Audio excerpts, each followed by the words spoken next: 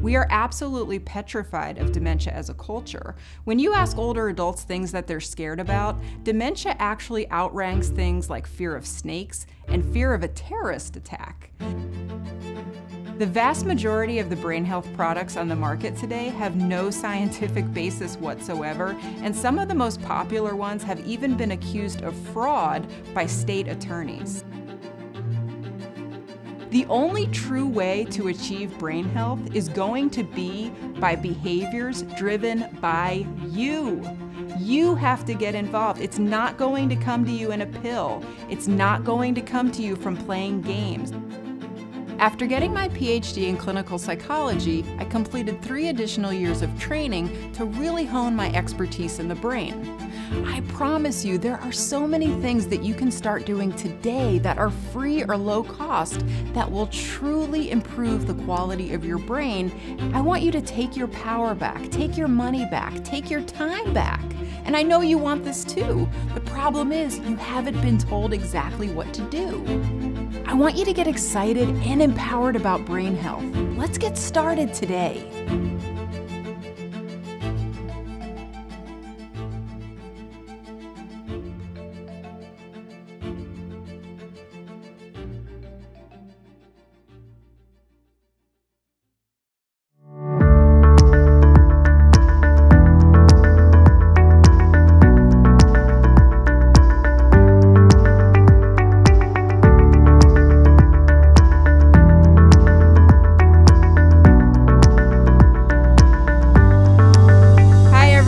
Dr. Sullivan back with you. Thank you so much for joining me. I really appreciate you being here. I'm so excited to tell you about my program today. We're going to spend about 30 minutes together with this lecture, and we're going to cover 6 different areas. The first thing I want to talk to you about is, what do older adults care about? The second one are the 6 problems that I see with the brain fitness industry as it is. The third part is my solution. If you're going to complain about a problem, I think you need to offer a solution. So my idea is the I Care for Your Brain program, and I want you to understand exactly what it is that I'm inviting you to be a part of. Over the last 2 years, I've actually been running the I Care for Your Brain program in person. And what I'm doing now is bringing that same program to you online. So I want to tell you a little bit about where I've been to date and the things that I'm really excited that we're going to do together as part of this online program. So do you want to know what older adults care about? Research tells us they care about their brain. Study after study, when they ask older adults what are their priorities, brain health rises to the absolute top. It's above Social Security reform, and it's even above physical health. A 2013 AARP study asked these folks, where are you getting your information? And of course, most of them said, where I'd really like to get this information from is from a doctor. But the sad truth is, you know where you're getting your information from? It's from the media. Corporations selling a product often sponsor these messages, and doesn't that bring their truthfulness into question? Supplements, computer games, and phone apps all promise to enhance brain health, memory, and sometimes even prevent or reverse dementia. The vast majority of the brain health products on the market today have no scientific basis whatsoever, and some of the most popular ones have even been accused of fraud by state attorneys. The big concern is that they're robbing you of the 3 most precious resources you have, which is your time, your money, and your hope. So let's talk about the 6 problems with the brain health industry. The first problem is that it's really an industry that's based on fear. It's really based on the anxiety that older adults have about developing dementia. We are absolutely petrified of dementia as a culture. When you ask older adults things that they're scared about, dementia actually outranks things like fear of snakes and fear of a terrorist attack. The American Psychological Association has predicted in the next few years, with the aging of the baby boomers, that dementia-related anxiety could actually become its own disorder. And marketers know this, and this is exactly what they're preying on. The second problem is that they treat brain health as if it's totally separate from other aspects of your health. This includes your physical health, your emotional health, your social health, and your spiritual health. The brain cannot be decontextualized from the rest of your being. It's all integrated. It's all part of you. So to really get at brain health, we really have to address all different aspects of health and well-being. The third problem is that it really offers a one-size-fits-all or a one-app one-size-fits-all type of solution. This is just not realistic at all. The brain is immensely complicated. We all know this. So how could it possibly be that one little pill that you take every day, or working on an app 30 minutes a day, how could that possibly affect such a complex biological system as the brain? The true solution to brain health is going to have to be multifaceted. It's just not realistic to think that you're going to get a big result from something so small. The fourth point is that all of the smart drugs that are marketed for better brain health have no scientific basis whatsoever. If there was one that actually proved itself, I guarantee you that a pharmaceutical company would be selling it to you and you wouldn't be able to get it in your local convenience store. This one really bothers me as a practicing neuropsychologist because I see so many of my patients coming in every day to my office telling me that they're spending hundreds of dollars a month buying all sorts of supplements that have absolutely no scientific basis whatsoever. The fifth one is really important for older adults because the brain fitness industry as it is right now does not value the impact of social health. Think of how many things that are sold for brain health are actually activities that you're meant to do alone in your house. This goes for all the brain games, this goes for the apps, the brain training games, all of them are marketed to you to do alone in your house. That is fundamentally incorrect with the way brain scientists think about the brain. We know that the impact of social health is absolutely critical. Do you remember many years ago when they came out with the big finding that crossword puzzles really improve brain health and maybe they could even ward off dementia?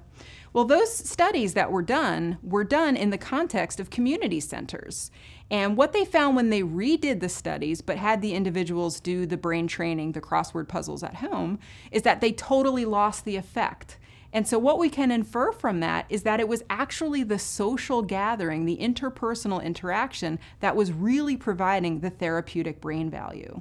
The sixth problem is a lack of objectivity in who is delivering these messages. When your primary objective is to sell someone a pill, to sell someone a magic cure, what do we really think about what's motivating them? Is it truly to enlighten someone about brain health, or is it to make a buck?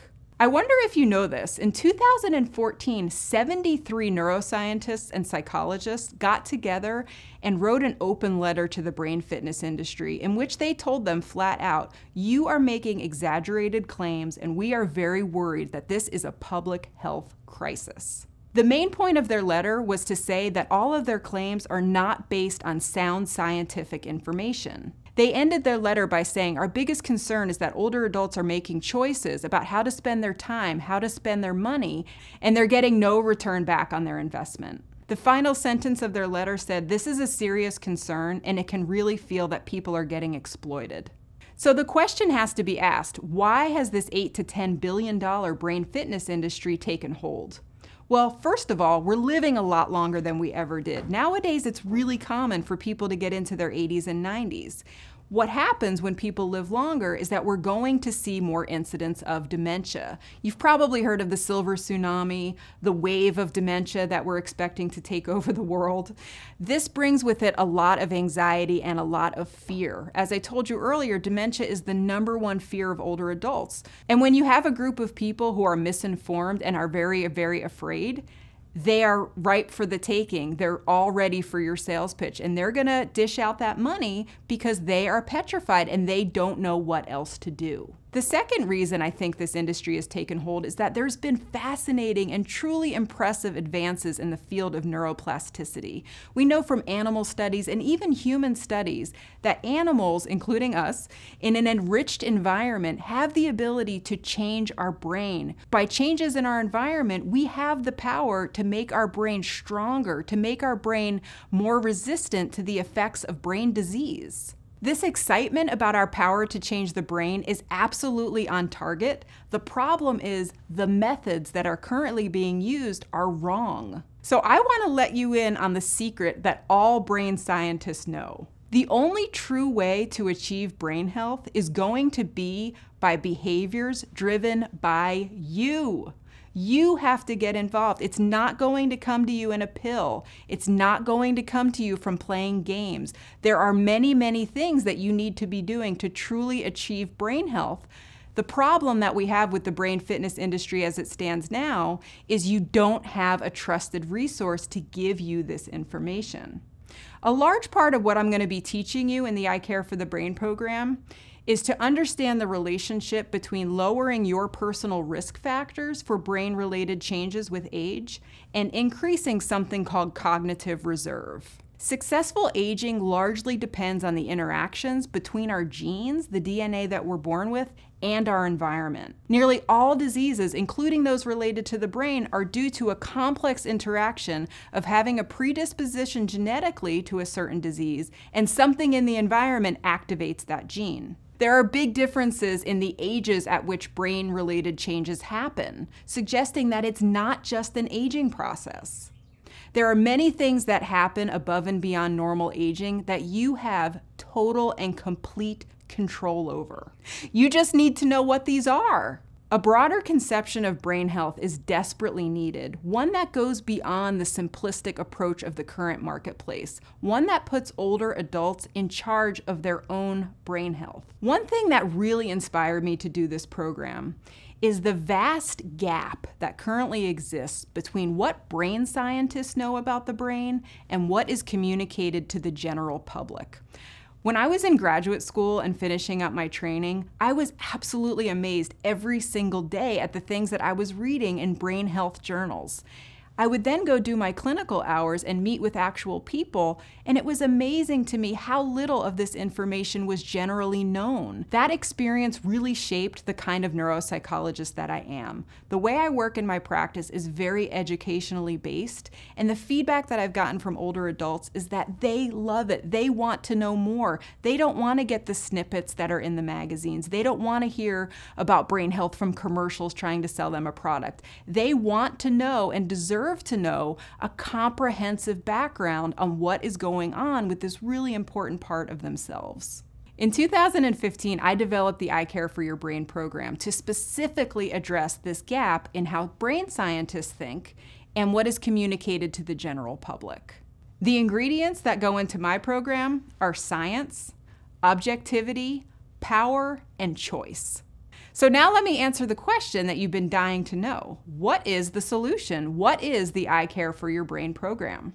I Care for Your Brain is a scientifically based education program empowering adults and people that care about them with engaging, easy to follow information that is motivating for action. The philosophy underlying my program is kind of counterintuitive when you think about brain health, but I really want you to start thinking about it this way if you're going to get somewhere. Your brain is not the whole story. Successful cognitive aging has to be based in a multidimensional approach that, yes, respects brain health, but also respects physical health, social health, and spiritual health. And maybe most importantly, a vital engagement with life. So I think a totally normal question to be asking yourself at this point is, okay, sounds good, but why should I listen to this woman? Well, let me take a couple minutes of your time to just tell you a little bit more about me. So I feel very fortunate to know what I think I'm best at from a pretty young age. When I was around 15 years old, my grandmother started showing signs of Alzheimer's disease. Through that journey with her, I was very profoundly moved about the effect of brain diseases on individuals, on them as people. From the time I was 15 until I started college at 21, I worked in a variety of settings with older adults very happily in different types of nursing facilities as an activities director, part of an adult day health program, as a therapeutic companion, and a caregiver. When I started college, I knew that I was interested in some type of helping profession, but it wasn't until I took a class on physiological psychology that it hit me that I could be a brain scientist. Fast forward a couple years down the road, I've got my PhD from Boston University, finished up my training at the Boston VA and Harvard Medical School, had an assistant professorship at UNC Chapel Hill School of Medicine, and have started my own private practice. The thing that I've always liked throughout all my education and training is the helping part. I'm very, very excited to be sharing my expertise with you in this program. My thought is that you have a right to know as much as I do, as much as other brain scientists do, about what's happening to your brain. So how does the I Care for Your Brain program work? So let me get into the nitty-gritty of what it is I'm offering you. So it's a science-based curriculum that's delivered in 9 lectures. Each of the 9 lectures has 2 components. The first half of the lecture is always getting you on board with a solid scientific base about the topic. The second part of the lecture, we transition into the recommendations. This is where you take the wheel. You are going to understand by the end of every lecture exactly what it is that brain scientists know will truly help that aspect of your health. Remember what I said before about social health, that a huge part of brain health is remaining connected with other people? Well, that's part of what we're going to also try to build online together. We have a Facebook group that is really vibrant, where adults gather to ask me questions, to interface with each other. Everyone is there with the same goal. They want high quality information about the brain, and they want to know exactly what it is that they're supposed to be doing. So let's go through the curriculum briefly and see if this interests you. The first lecture that I'm going to offer you is Understanding the Aging Brain. I'm going to help you understand the complexities of neuroscience in a way that you're really going to get. We're going to talk about when to be worried, what's normal in the brain, what is dementia, what's the difference between normal aging and dementia. Really give you a solid educational base to process and understand the rest of the curriculum. In lecture number 2, we're going to talk about how to minimize your risk factors for dementia throughout the lifespan. It's really not something that should matter to you once you cross that threshold of 65. Believe it or not, there are actually in utero risk factors that will affect people as they get into older adulthood. I want you to understand from conception all the way up to older adulthood, 90 years old, what are the specific risk factors? And most importantly, what is it that you can be doing right now to minimize those risk factors for yourself or somebody that you care about?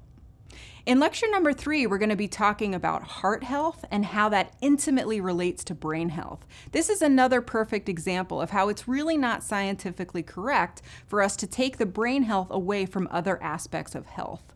The heart and the brain have a very intimate and very important relationship. Many adults get diagnosed with things like high blood pressure, type 2 diabetes, and high cholesterol.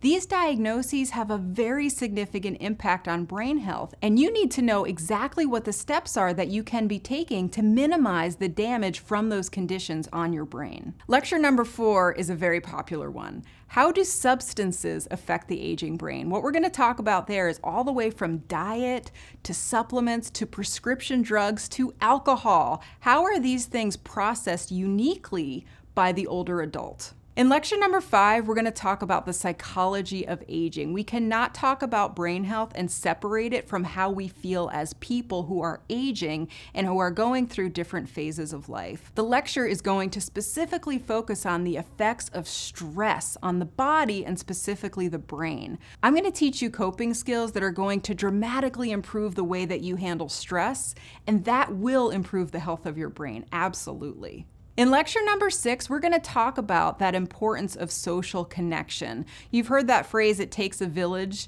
It really, really does take a village as we start to get a little bit older. We need people around us that love us, that are concerned about us, but sometimes those people don't know what to do.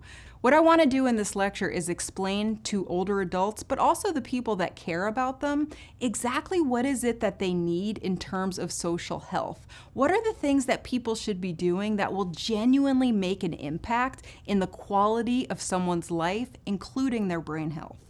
So in lecture 7, we are going to get to memory and what are some evidence-based tips for you to truly improve your memory.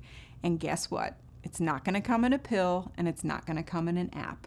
There are many, many things that brain scientists know truly improve your memory, and I'm going to teach them all to you. Lecture 8 is a really, really important topic. This is about how sleep changes as we get older. If you're listening to this and you're over 50, you know that your sleep is changing. What my patients tell me is that as you get older, you do not sleep as well, and you tend to get up a little bit more early in the morning, never mind the multiple trips to the bathroom throughout the night. So what I'm going to teach you is why is this happening? There is a scientific basis for it. There's a lot of different things that you can be doing that will genuinely improve the quality of your sleep. And the reason why this is so important is because sleep is absolutely vital to the health of our immune system, to our mood, and to the way that our brain processes and remembers information. In the 9th lecture, what we're going to do is recap everything to really reinforce those most important teaching points so you feel like you end the program truly thinking like a brain scientist, knowing exactly what to do. So now that I've gotten you on board with the content of our lectures, let me just tell you a little bit more about how we're going to turn learning into action. Because after all, that's really what this program is about. I want to help you get on board with really high quality knowledge and information about the brain. But if we don't do anything with it, what does it really matter? What I really care about is teaching you how to flip the switch and take control of your brain health all on your own. So one of the ways that we're going to do this is by offering you a companion workbook that goes along with every lecture. Let me tell you a little bit about what's going to be in this workbook. So what we have are all of the presentation slides that I base my lecture on.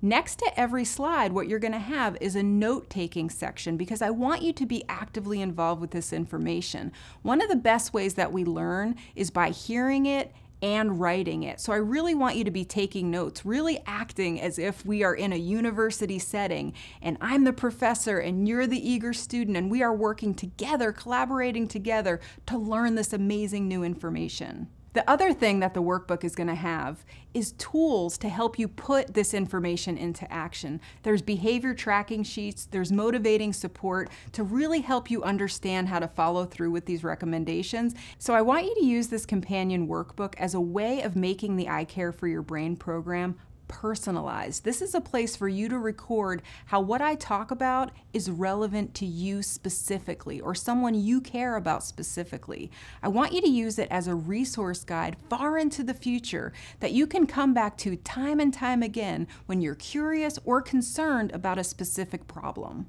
So in 2016, after a year of research and collaboration, I debuted the I Care for Your Brain program at Phoenix Village, a life plan community in Southern Pines, North Carolina. And it was an amazing experience. Every time we offered a lecture to the community, more and more people started coming to the point where we didn't have enough chairs to fit all the people that wanted to learn about the brain. To date, we've had over 1,500 adults participate in the program. What was really important to me is how I was doing using 4 benchmarks of success. The 4 markers of success that mattered most to me was I educating people? Were people feeling engaged with the material? Was it having a true impact in their quality of life and what they did every day? And were they feeling more empowered and in control of their brain health? During the first lecture, we polled people before and after the lecture, and we asked them, do you understand what the term dementia means? Prior to the lecture, about 44% of people told us that they either knew what it meant or they thought they knew what it meant. After the lecture, we polled these folks again, and we got that number up to 83% of people feeling really confident that they knew what that term dementia meant. We also asked people, do you understand really how your genes and your lifestyle choices come together to raise your risk of dementia? Before the lecture, about 39% of people said they felt like they had a good understanding. I'm really proud to say that afterwards, 90% of those same people felt that they could readily explain it to a friend. When we asked the participants in the program if they enjoyed it and what they thought the quality of the lectures were, 100% of people rated it excellent to very good. 94% of people said that they would return for another program. 95% of the people who attended told me that they felt that the program really impacted positively on the community. And 99% of people told me that they felt more empowered to talk to their medical providers about their brain than they did before the lecture series.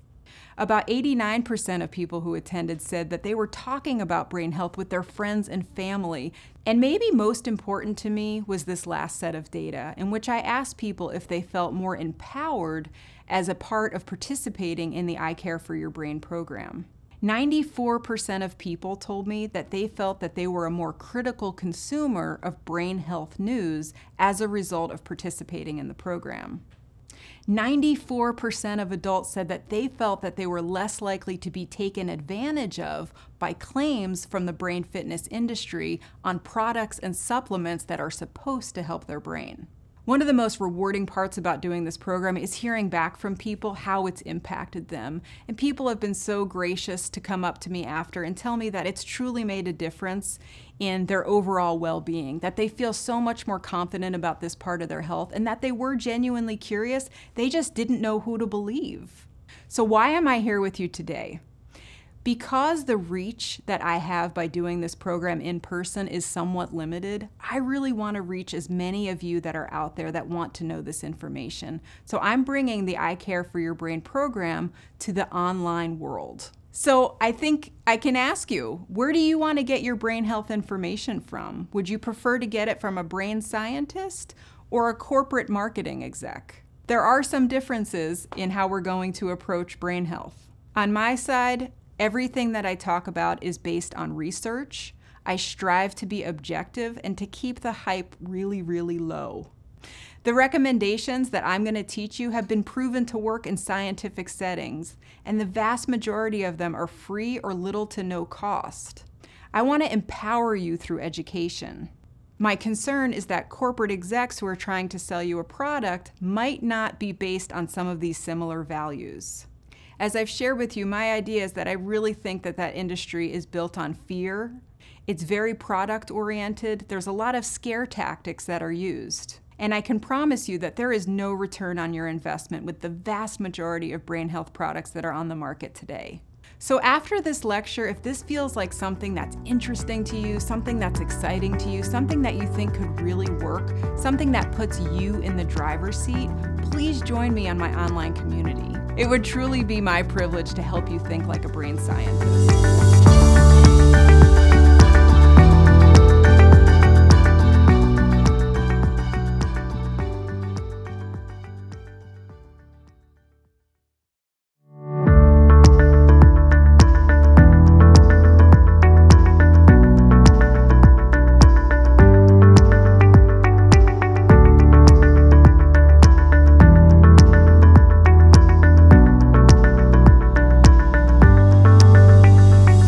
It's Dr. Sullivan. Welcome to the first lecture in the I Care for Your Brain series. I'm really, really pleased that you're here with me today, and I promise I'm going to teach you everything that I know today about the aging brain. The first thing I want to do is define successful aging.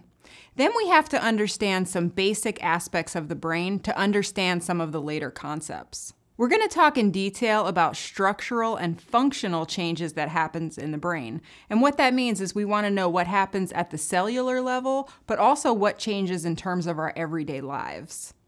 The last thing that we're going to talk about is dementia. What exactly does that term mean when people talk about it? And what are all the different types of dementia? We're going to close up by talking about what you should do to get a gold standard evaluation of the brain if that's something that you're worried about for you or a loved one. When we think about the 7 elements of successful aging, I wonder what it is that comes up in your mind. For me, I think that these are the critical pieces. The first one is a low level of physical disability. Of course, as we get older, we know that we do get a little bit slower and it can be hard to move around sometimes. But the idea is we want to keep this to the most minimum level possible. The next one is maximum independence. I think that this is important to all of us and maybe even more so as we get older. Of course, intact cognitive functioning is the reason that we're here together today. We all want to be operating from the best, most healthiest brain possible. The next one is active engagement in life. We all want to be vitally involved with activities that are meaningful to us. The 5th one is social and spiritual connectedness. We are social beings. We need to be around other people. Now, the degree to which we need to be around other people is really different for all of us. But essentially, we know that we all do need each other. The 5th one is positive life review. As we get older, it's really important to look back on our lives and feel that we lived a life full of value, that we're really proud of, that we left some type of positive legacy behind. And the final one is self-determination. And that's really a big part of what I'm doing with the I Care for Your Brain program. I really want to put you in the driver's seat of your own brain health. It's very important that we make our own decisions and that we exert as much much power and control as we can about modifiable aspects of our health. And what I mean by that are, what are the things that you can actually control on your own? Successful aging depends so much on the interaction between our genes and our lifestyle choices. This is really the case for all aspects of physical and mental health, and brain health is no exception. The secret that brain scientists know is that only you can truly determine the health of your brain. True brain health involves behaviors that have to be initiated by you. You just need to know what to do. What we're going to be focusing on in this lecture series is the sweet spot between lowering the modifiable risk factors that you can actually change and increasing what we call your cognitive reserve. And I'm going to explain both of those concepts in really good detail. So there's two types of risk factors when you think of brain health. There's non-modifiable, which just means the things that you can't change. And there's modifiable, which are the things that you can change. What I want you to pay attention to here is the fact that the list in the non-modifiable group is very, very small. Really, the only two things that influence brain health as we change that we have no control over whatsoever are specific gene mutations and our age. Age is the #1 factor for dementia as we get older. It doesn't mean that you're invariably going to get dementia as you get older. Sure, the older you get, the more you are at risk for getting it, but it does not mean that dementia is a normal part of aging. On the other hand, we have modifiable risk factors. These are the things that you can do something about. And this is really the backbone of the I Care for Your Brain program. I want to teach you how these risk factors specifically affect brain health. And I want to teach you what it is that you can do to scientifically try to outsmart these risk factors. So let's just go through these one by one. And as you're listening, I want you to think about yourself or somebody that you care about. And do we think that maybe they are at increased risk for less than optimal brain health because they have some of these risk factors? The first group have to do with our cardiovascular health. High blood pressure, also called hypertension, is probably the #1 risk factor for reduced blood and oxygen getting to the brain. In one of our later lectures, we're going to talk all about how heart health equals brain health, and anyone who's affected by any of the top 3 cardiovascular risk factors, which are high blood pressure, high cholesterol, and type 2 diabetes, I really want you to tune into that one because there's some really important information that you need to know. So getting through our modifiable list, we have high blood pressure, high cholesterol, type 2 diabetes, obstructive sleep apnea, but only when it's not treated, repeat head injury. 1 or 2 concussions is typically not something to worry about, but when we get into people having 4, 5, 6, that is when we do get a bit concerned. Untreated sensory loss, so this is hearing loss or vision loss that is not adequately treated. So many of you might know people who don't like to wear those hearing aids every day. That's exactly what I'm talking about. One other modifiable risk factor is too much alcohol. And what's important to know about that is that our body's ability to metabolize alcohol really does change with age. But if we don't know that, we might keep throwing back the drinks like it's still 20, 30 years ago. Smoking also presents a significant impact on all aspects of physical health and, of course, brain health. Poor diet, social isolation, and low mental stimulation. These are the things that brain scientists know truly impact brain health. You just need to know more specifics and what to do about it. I want to talk to you about this concept of cognitive reserve. It's actually really, really interesting and critically important if you're going to understand brain health. This idea of cognitive reserve was pushed forward by a scientist from New York called Dr. Stern. And he became really interested in the concept after looking at some data of people who had passed away and had their brains donated to science. What he figured out was that about 25% of these people's brains had clinically diagnosable Alzheimer's disease. They had the pathological plaques and tangles that we associate with Alzheimer's disease. But here's the catch. None of these people demonstrated Alzheimer's disease while living. So it led to this really important discussion in brain science, this was about maybe 15, 20 years ago, to come up with an explanation for this. Why was this the case? And he set forth the idea of cognitive reserve. And so much of what is marketed to you in terms of brain fitness is based on this concept, but the methods are not exactly right. So let me tell you just a little bit more about it. So the idea is that Our lifetime of experiences, specifically those that happen at a younger age, our education, our job experiences, our interpersonal relationships, that they create stronger brain networks that over time as we get older can combat the effects of brain disease more and more. So what that means is two different people could have the same level of Alzheimer's disease in their brain, and one may show symptoms and one may not. Now, of course, it's not that easy. We also have to think about the genetic burden that each person holds. And all that means is we inherit a certain percentage, a certain likelihood of developing a type of dementia over time, and it's something in the environment that turns on those genes. Just to put it in simplistic terms, if somebody has an 80% chance likelihood of developing dementia, probably very little has to happen in their life to make those genes active and to make that person develop dementia. On the other hand, if someone only has a 10% genetic risk, it's going to take a lot more risk factor in the environment, a lot more of those modifiable risk factors to actually result in having the disease in everyday life. So what Stern's theory is, and I think that it's absolutely true, is that the more you put into your brain bank, this is the idea of the cognitive reserve, the more withdrawals can happen as a result of brain disease until you go into the red, until you feel that effect. So why is this important? This is the essence of all the brain training products on the market. Use it or lose it. Let's make that brain stronger.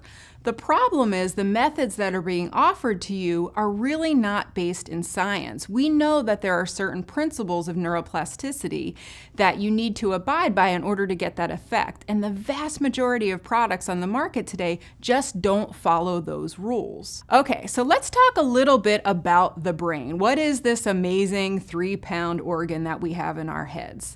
I think most people understand that there are different lobes in the brain, right? We have our frontal lobes, we have our temporal lobes, we have our parietal lobes back here, and far in the back we have our occipital lobes. Many years ago, we used to believe that the brain's regions acted separately and were very, very specialized for different types of information. While there's some degree of truth in this, what we really know now is that the brain is an incredibly interconnected communication system. Another aspect of the brain that doesn't get nearly the press as all the different lobes get, but is maybe even more important, is the distinction between our gray matter and our white matter. So I want to teach you about the white matter and the gray matter because it's absolutely fascinating, and also it's really important that you understand these two things, because depending on different things that happen in the brain as we age, you're going to see changes in these two different parts of the brain. So let's just talk a little bit about the gray matter since we're more familiar with that typically. This is the outside of the brain, the cortex, and like I said, it makes up about 40% of the brain. This is where our information is stored. This is where information lives. If you think about the concept of a librarian looking for her books are stored in the gray matter. The white matter, in contrast, makes up about 60% of our brain, and this is actually the librarian going out and trying to find her books. Now, some of you might know as you get a little bit older, the information that you're searching for, let's say acquaintance's name or the name of a famous movie actor, you know the name, but you just can't find it. This is a perfect example of the librarian is getting a little bit slower, but once she finds her book, she knows exactly that that was the book that she was looking for. In our brain, we have over 100 billion neurons. Let's just talk a little bit about the different pieces of the neurons, because again, I really want you to understand the specifics of what we're going to be talking about in this program. If you're familiar with biology, you know that all cells in the body have a nucleus. That nucleus and the little tiny arms or dendrites that extend from the nucleus are stored in the gray matter. The tail, or the axon of the cell, is the white matter. And different chemical signals pass in and out of these cells, which tell them to either do something or to not do something. A lot of what happens in the brain can be thought of through the metaphor of a gas pedal and a brake pedal. Different parts of the brain tell us, go ahead, do that, it's good, go for it. Other parts of the brain tell us, hold on, pump the brakes, you need a minute here. The brain is a very intricate, complicated interplay between red lights and green lights. So what is the main fuel for the brain? This is a critical concept. You absolutely have to understand how important oxygen and glucose are for the brain.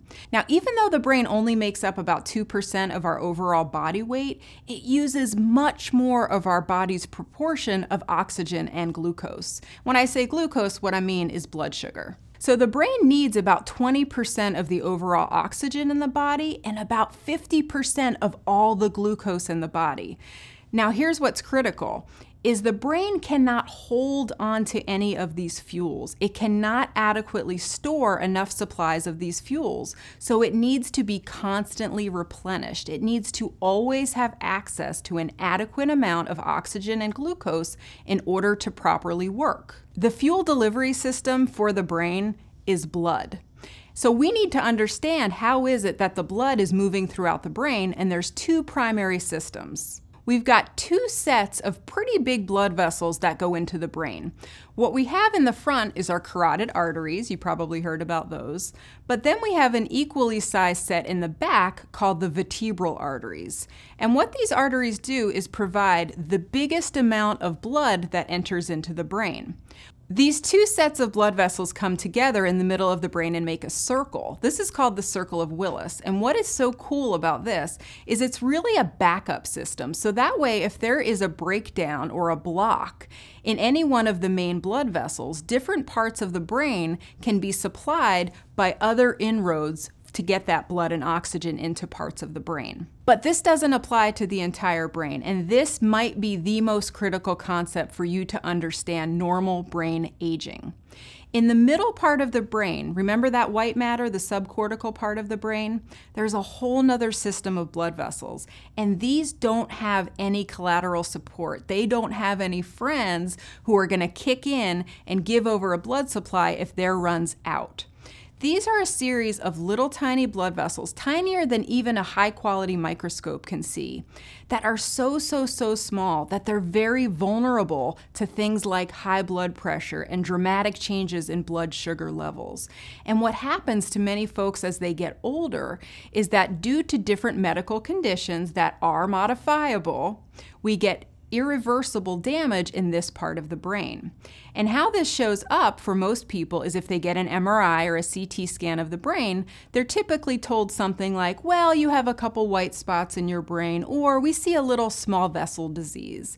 This type of brain change goes by many different names. Probably the most common name that you're going to hear is chronic ischemic small vessel disease. And all that means is the little tiny blood vessels in your brain have either broken off from the pressure of high blood pressure or have filled up with cholesterol to the point where blood can no longer get through. How this is going to manifest in your everyday life is with those annoying retrieval problems that come along with aging.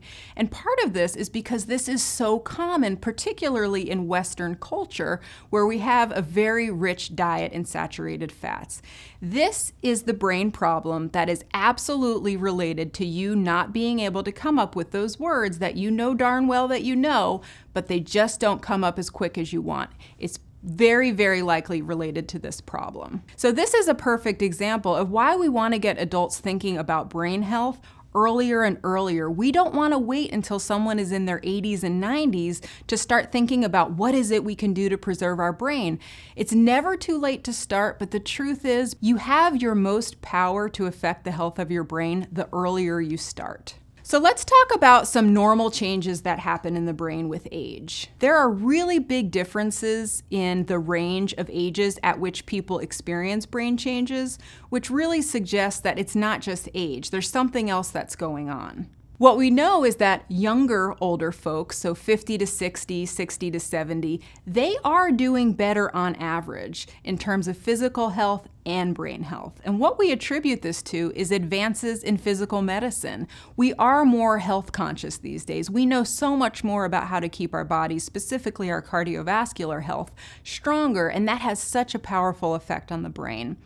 Also, people have had more access to things like education and the ability to participate in complex hobbies. And that's really what scientists think is the difference in the age changes that we see in brain health over time. Now, most people will experience some minor changes with age in the way that they process and retrieve information. But what I want to convince you about today is that this really needs to stay in the mild range before someone gets worried. By the time we're 80, we are going to be getting a little bit more changes in the way we think about things, the way we learn, the way we remember, but it really should not rise to the level of impacting your everyday life. And when we get to that part of the lecture, I'm really excited to teach you all that I know about dementia and what that actually means. Many of the changes that happen above and beyond normal aging are related to these modifiable risk factors. So one thing that's really important as we talk about the brain is I want you to understand the difference between structure and function, and this is a key concept.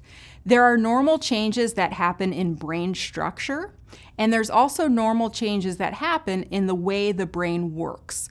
There isn't necessarily a significant relationship between these two things. You might think that the health of the brain as you see it physically would dictate the way that it works in real life, but that's not actually the case. So what we know from different brain imaging studies is that there are physiological or structural changes that happen with age. So let's just talk about those for a little bit. The first thing that happens that is totally normal is that we do lose a little bit of our brain volume, and this is typically more of the white matter than it is the gray matter. So what does that mean? That means that we're going to get a little bit more slowness in our retrieval. The information is still in there, it's just sometimes a little bit harder to find.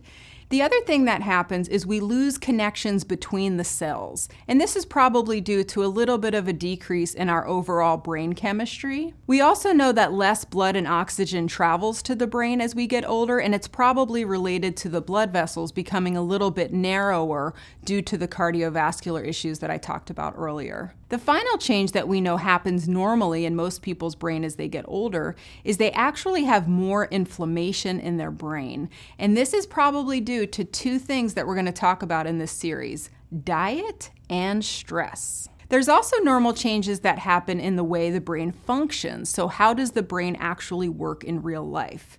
Now, this is an interesting area of research because there is a group of researchers that feel that everything is related to a decline in vision and hearing.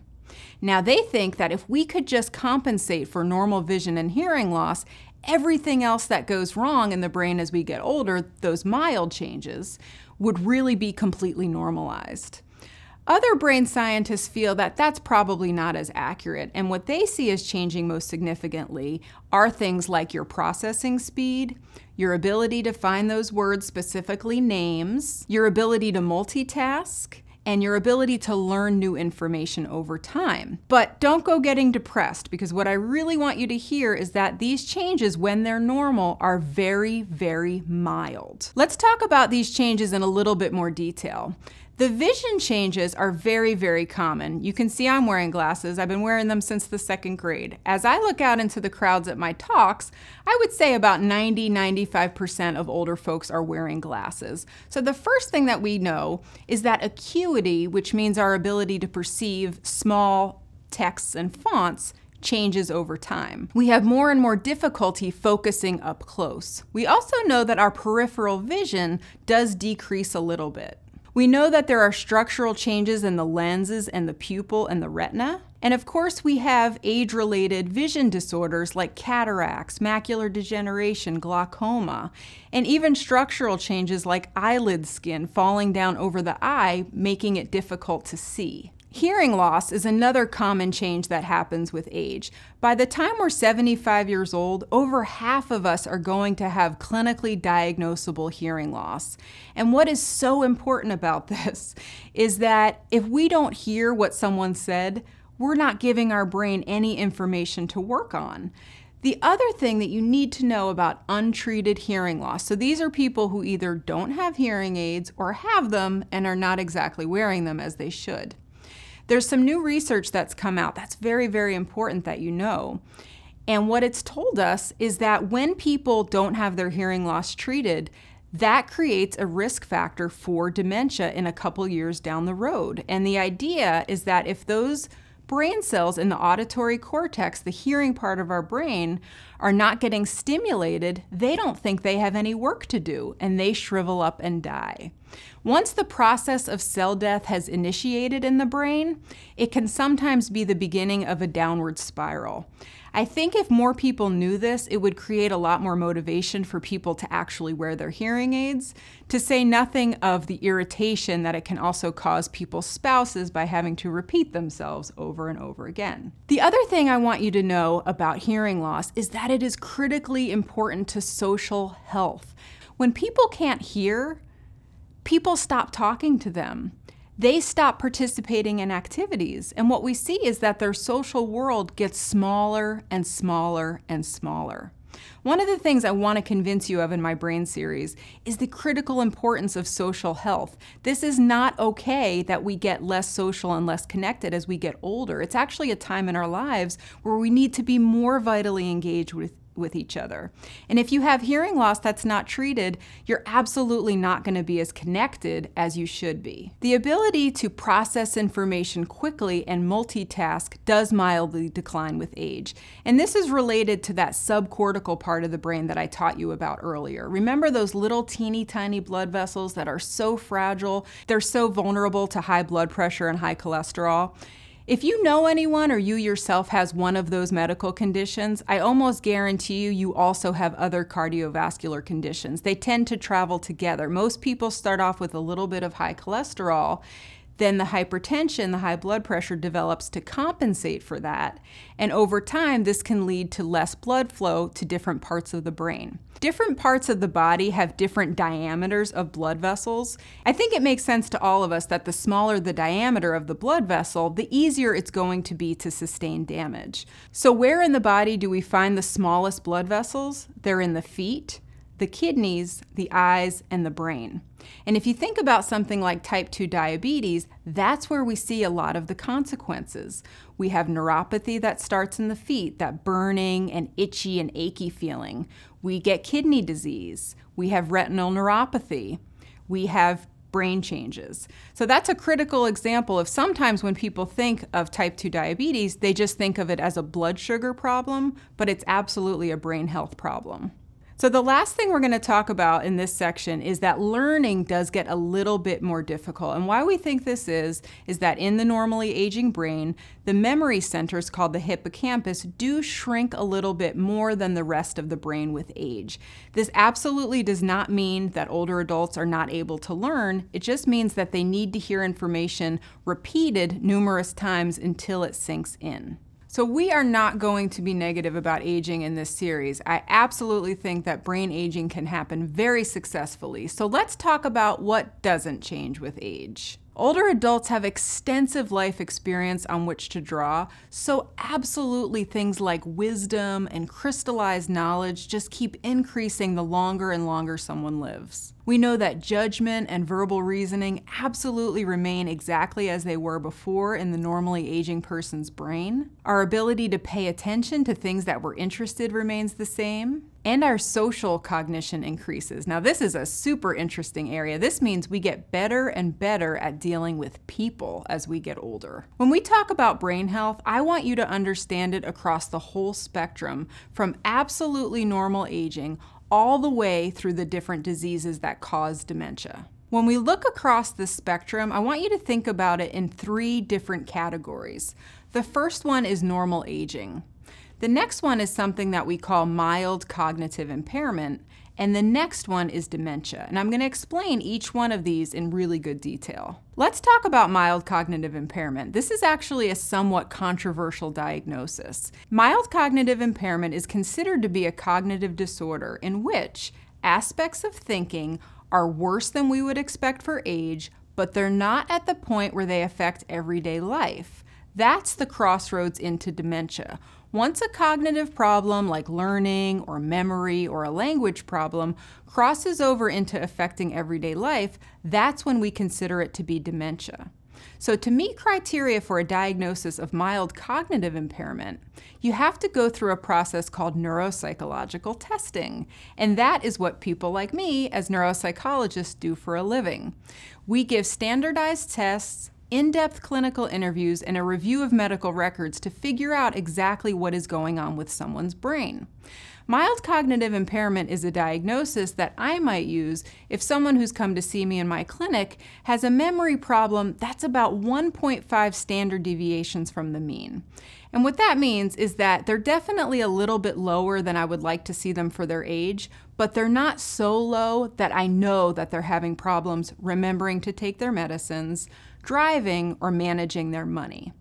So why this diagnosis is somewhat controversial is because brain scientists are not decided on what it actually means and where people who have this diagnosis are going to wind up.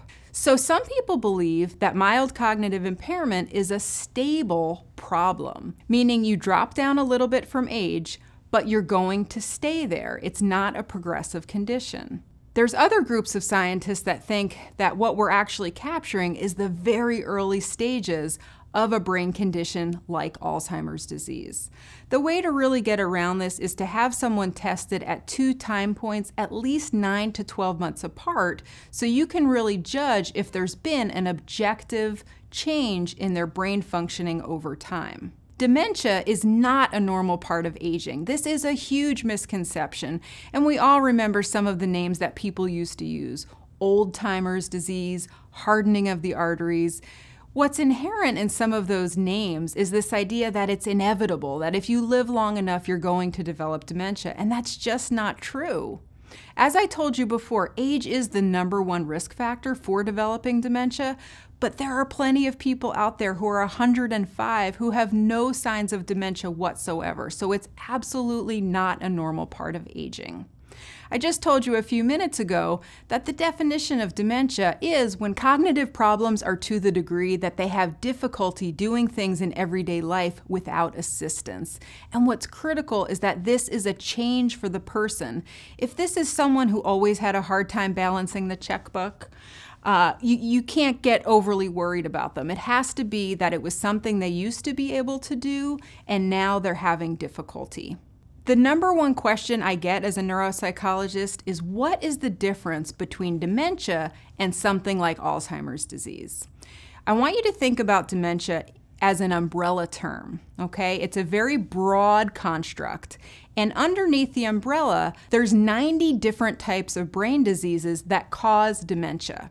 All dementias are due to different diseases in the brain that cause injury or death to the cells in the brain or their ability to communicate with one another. When you think about dementia, I want you to know that it's not just a cognitive problem. It's really easy to just chalk it up to, well, someone can't remember as well as they used to, or this one can't remember names like she used to. Dementia really has 3 parts, and until we understand these 3 parts, we're not going to be able to give the care that people with dementia deserve. Of course, there is a cognitive component. For most people with dementia, the first sign that we see is difficulty with new learning. The next problem is difficulty with things like multitasking and reasoning. Someone who used to be able to do all sorts of things seems to be having trouble keeping all those balls in the air. Language is another aspect that's often hit with dementia, and what you see is difficulty finding words and difficulty comprehending. But the symptoms of dementia are so much more than just cognitive. There's always a mood or behavior component, and there's also what we call a functional or an everyday component. The mood or behavior changes can actually happen even before the memory changes, and what we typically see is an increase in frustration, irritability, and part of this is because something is new and different and more difficult in a way than it was for someone's whole life. But it is also related to just the biology of the changes that are happening in the brain. A very common thing that can happen for individuals with dementia very early on is a decrease in interest or their ability to engage in their hobbies. And sometimes, like I said, this can even predate the memory symptoms. The third part of dementia is that everyday life piece, and I've said this a few times now. The cognitive symptoms have to be at the level that they interfere with people's instrumental activities of daily living, and those are considered to be 3 different sets of skills: driving, medication management, and finances. The most complicated of those 3 by far is finances. If somebody can manage a checkbook, balance a checkbook, and be handling investments and bills, there is no way that they can meet criteria for dementia. Brain scientists disagree on the most common form of dementia. Typically, we think about Alzheimer's disease, but if we're just going by strict autopsy studies, what is probably more realistic is that many people with dementia have what we call a mixed dementia, meaning that they have a few different types of dementia that are combining together to give that person their unique symptoms. You've probably heard of some other types of dementia. Vascular dementia is due to people having one or more significant strokes. Some people with Parkinson's disease develop dementia. There's something called Lewy body dementia, which is actually very common but very underdiagnosed. And there's about 80 or 90 other types of dementia. This is why neuropsychologists feel so strongly about people undergoing our assessments, because really it's only the tools that we use that can figure out what type of dementia someone has. Until you know exactly what the problem is, you don't really know what you're treating. So we need to get the map very clear on the contributions to the dementia, the type of dementia, and then we're going to be in a much better position to do something realistically helpful about it. So let me give you some examples of what's normal and when to worry. If you're finding yourself or you're noticing in a loved one or maybe even a resident, they're putting sticky notes all over the place to try to remember, that in and of itself is actually fine. The problem becomes when the sticky notes become a city unto themselves and actually create more confusion to remembering than they do help. If you sometimes have that tip of the tongue phenomenon, or you notice that in a parent, but in a few minutes the information pops back into someone's mind, that for the most part is pretty normal. Needing to reduce distractions to focus on a task is very normal as we get older. You might have been able to balance the checkbook 10 years ago with the TV on, maybe even taking an occasional phone call. You might find now that you really need to keep distractions to a minimum in order to do the task quickly and accurately. In contrast, I want you to think a little bit more seriously and maybe get a little bit concerned if these things start happening to you or somebody that you care about. If somebody mentions something to you and you have absolutely no memory of having had that experience, even after they give you cues and prompts, that is pretty concerning, because when we forget whole experiences, that is usually a sign that there's something abnormal going on in the brain. If you ever have feelings of being confused or ever feel like you see that in someone that you care about, that's typically not normal. Sometimes when people are first coming out of sleep, or if they've been in the hospital or they've had a surgery, a little bit of transient confusion can be okay, but if the person is clearly disoriented and has difficulty figuring out what's going on, that is something to be concerned about. I also want you to raise your level of concern if you have a strong family history of dementia. The younger someone is when they develop symptoms of dementia, the more likely it is to be genetic. There's a big difference in having a family member who started showing signs of Alzheimer's disease at 55 or 60 than there is in someone who started showing signs at 80 or 85. The older we are when we get dementia, the more likely it is due to these modifiable risk factors. That's kind of an indirect way of being able to judge how strong is your genetic load. What is the genetic likelihood of you developing dementia as you get older? And remember, the most important thing to keep an eye on is everyday life. If you or someone you care about starts to have difficulty getting from point A to point B in the car, getting lost, not remembering to take medications, double taking medications, paying the wrong bills, forgetting to pay bills. As a pattern, this is concerning. We're all human. We all occasionally make mistakes or forget about things. When it's dementia, it's not going to be a one-time experience. You're going to see this as a pattern over and over again. And that's when you really need to take it serious. So what are you going to do if you are worried? If you were just listening to me and you're nodding your head, yep, okay, worried about that. What are you supposed to do? Well, I want to tell you about the 5 elements of a gold standard evaluation for the brain so you know exactly what to ask for when you go to your doctor.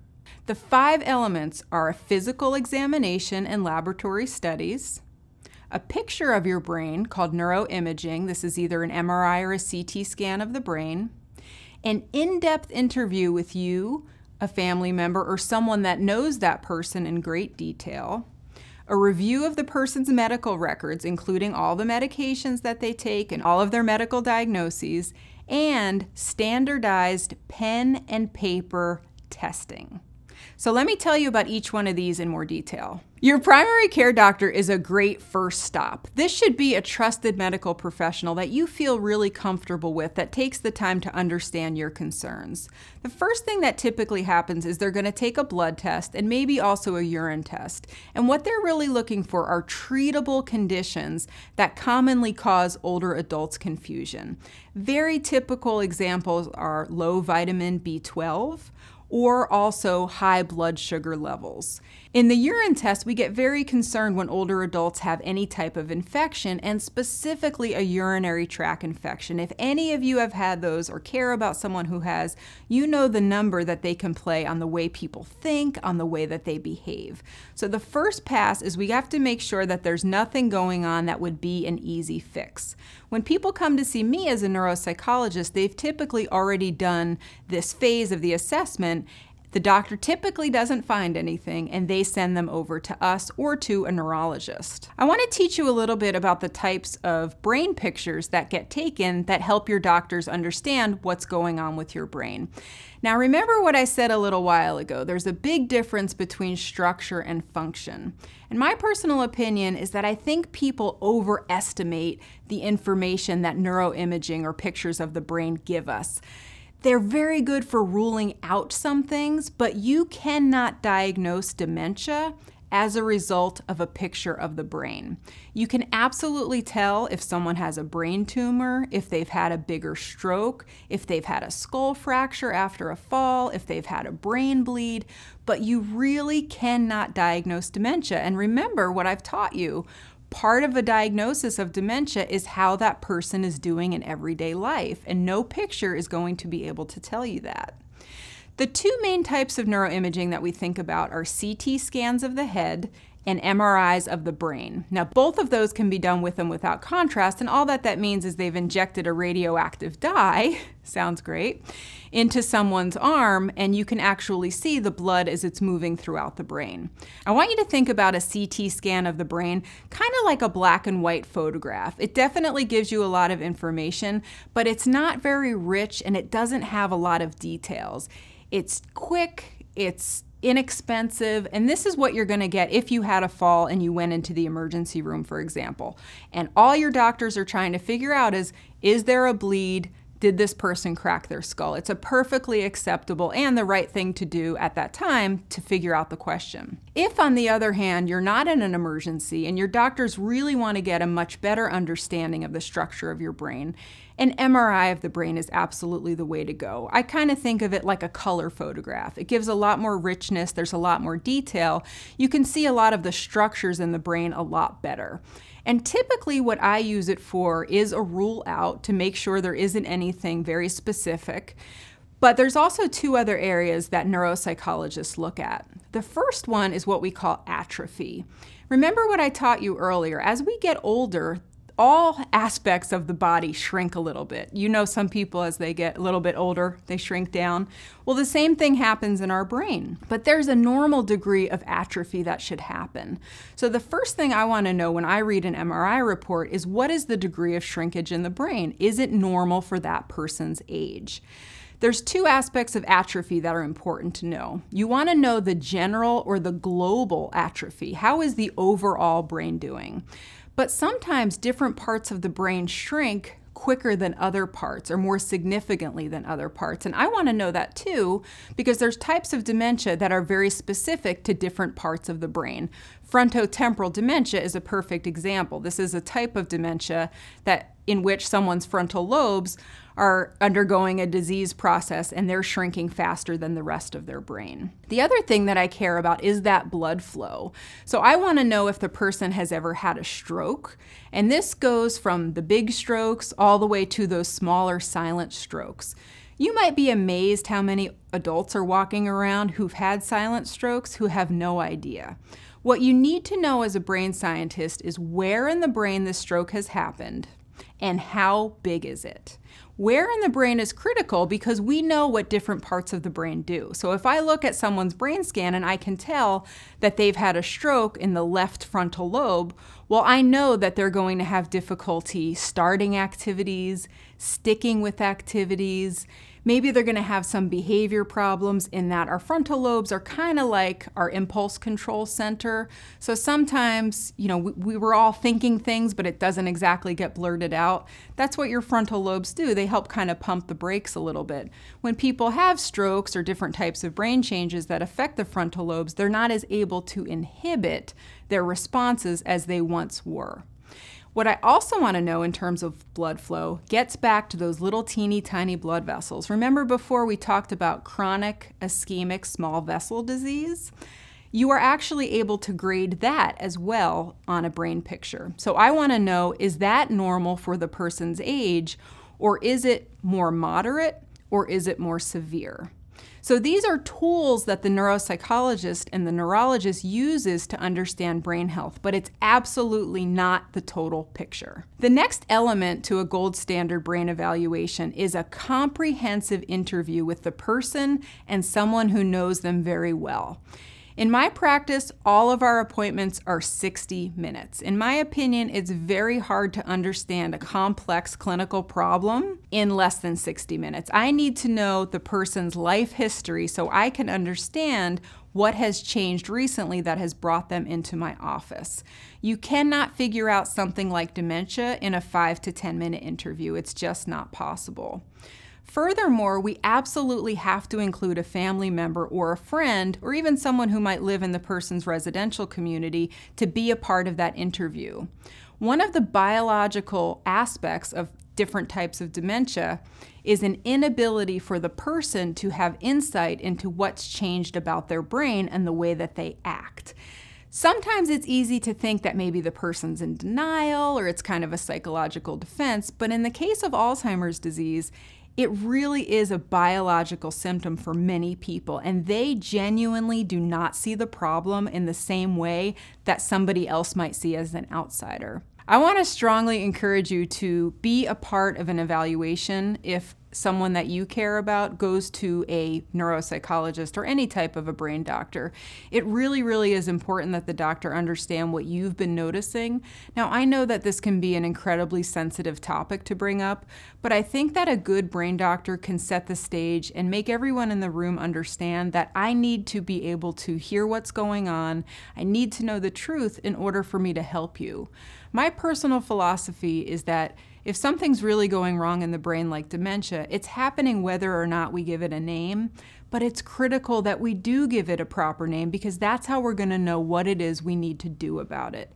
And the information that a family member brings to me is invaluable. It really is better than even some of the medical tests. I need to know from an expert who knows that person what is normal for them and what has changed. So let me tell you a little bit about a neuropsychological evaluation. This is those paper and pencil tests that I was talking about earlier. If you were with me from the beginning of this program, you know that I'm a neuropsychologist and we are PhDs in clinical psychology who go on to do an additional 3 years of training in the brain. We're licensed state by state to assess and treat people with different brain conditions. We basically use 3 tools to achieve our goal of helping people. The first thing we do is we're really good listeners. We try really, really hard to understand the unique symptoms that are happening within that unique person. The next thing we do is we get a lot of medical records. We want to understand what medications have been started, what are people's different diagnoses, what surgeries have they had, all that stuff matters. But probably our biggest tool is standardized pen and paper tests. These are things like asking people to read words out loud, listening to a short story and telling us what they remember, looking at different pictures and telling us what is the name of that object. We also want to understand things like mood, behavior, and of course that critically important part, how is someone really doing in their everyday life? What we do after someone completes the test, which typically takes about 2 to 3 hours, is that we score the test. And what this means is we score how that person did, but we compare it to a reference group that is as close to that person as possible. So we have these big book of norms, and what we try to do, when I say norms, I mean normative data, and what we try to do is compare that person's score to, let's say, other 71-year-old women with a bachelor's degree. This is one of the ways that we can make statements about, well, is this normal for age or is it not? What neuropsychologists are really, really good at is integrating different sources of information and bringing it all together to figure out, are there any patterns here that are concerning for all the different things that we know can go wrong in the brain? There is absolutely a pattern for normal aging. There's a pattern for untreated sleep apnea. There's a pattern for vascular changes. There's an Alzheimer's pattern. And of course, you sometimes get mixes of different patterns. This is why we're in school for so long. We have to be able to figure all this stuff out. But neuropsychological evaluation is the gold standard in the field of truly understanding the brain. And what our real job is as neuropsychologists is to bring all of this information together. I have very rarely evaluated someone who Alzheimer's disease, as an example, is the only problem going on. There's almost always something else. For example, maybe someone had a hip replacement a year ago and they've never really been quite the same since. Maybe they've been home more because they can't get around as much and they're drinking a little bit more wine. Maybe they've also been on pain medication since that time. Maybe there's a very strong family history of strokes. Maybe as a consequence of not being able to get around a lot in pain, we also have a new problem of depression. Maybe there's also been a couple small strokes. What neuropsychologists really love to do is to get very specific on all these different contributions, because what we believe is until you understand them, you don't know what you're treating. Neuropsychological evaluations typically happen in 3 sessions. The first one is that very important interview. The second one is the testing session. And the third one is my absolute favorite. This is the feedback session. This is when we get to communicate exactly what we think is going on with you or someone that you care about. And really what a privilege that has been for me to be able to use my experience to make people feel more clear about what's going on with them and give them the tools to know exactly what it is that they need to do to get better or to at least keep themselves at the same level of functioning that they did before.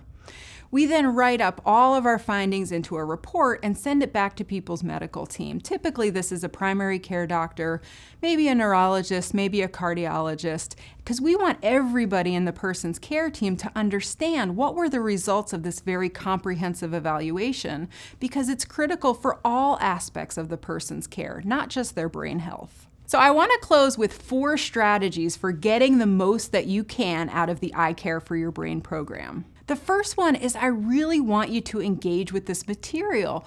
Please don't just sit there and listen to me go on and on. I really want you to pay attention. I really want you to tie it back to your own life.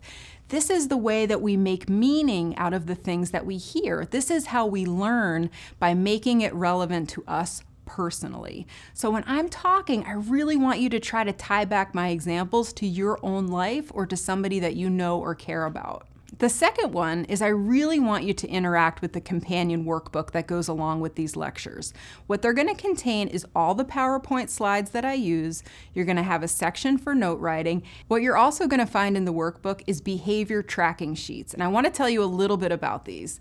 So the whole idea is that the way you change behavior is actually paying attention to your behavior as it is now.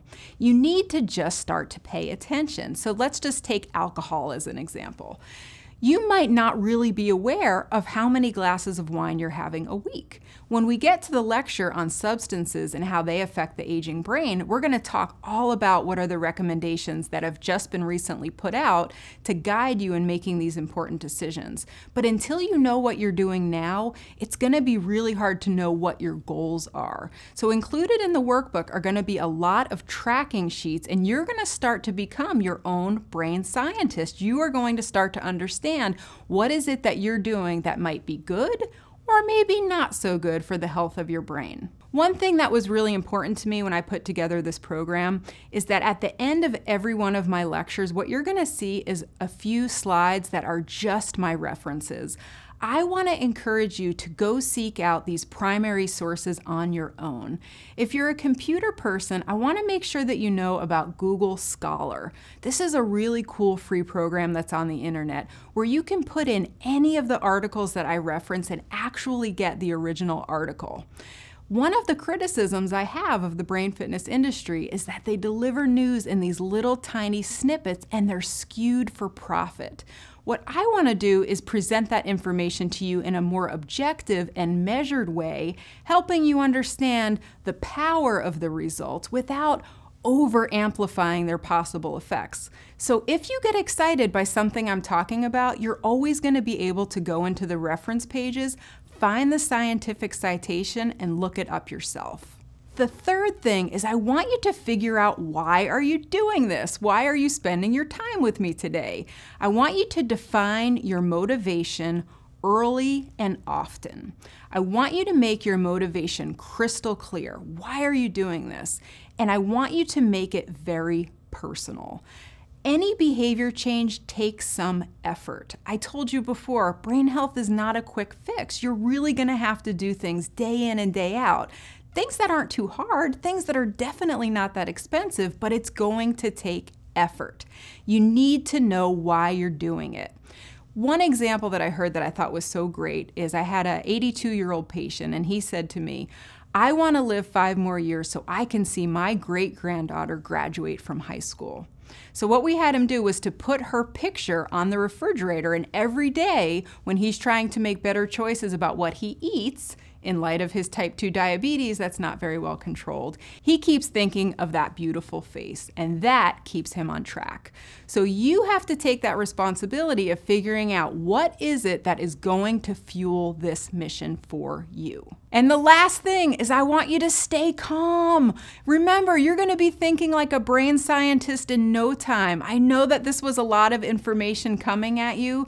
This was our first time together. Every time we're going to be getting more and more in depth. You're going to keep learning more and more. And by the end, I promise you, you are going to feel so in charge of your brain health. It's going to feel awesome. Thank you so much for joining me, and I really hope to see you again.